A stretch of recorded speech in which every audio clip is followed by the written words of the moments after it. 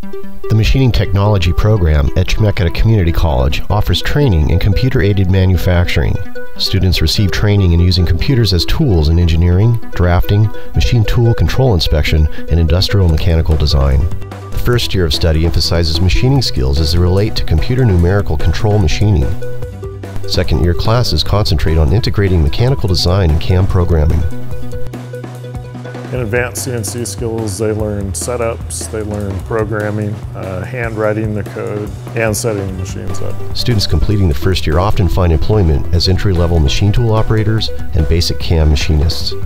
My name is Mike Olson, and I'm here at Chemeketa Community College going for the Associate's degree in Machining Technologies. Students apply knowledge and skills to solve increasingly complex design and machining problems. The basic fundamentals that I've learned in this program that have helped me in industry are blueprint reading, precision measurement reading, just simple basic layouts, the stuff you do every single day that you have to do correctly every single time.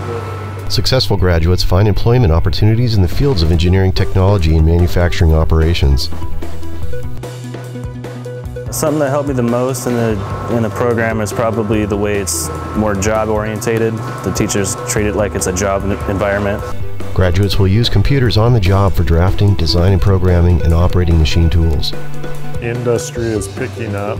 There's a lot of job openings out there right now. I'm planning on hopefully going on to get an internship at Boeing. I actually want to do something I enjoy for the rest of my life. Not something I have to do, but something I want to do.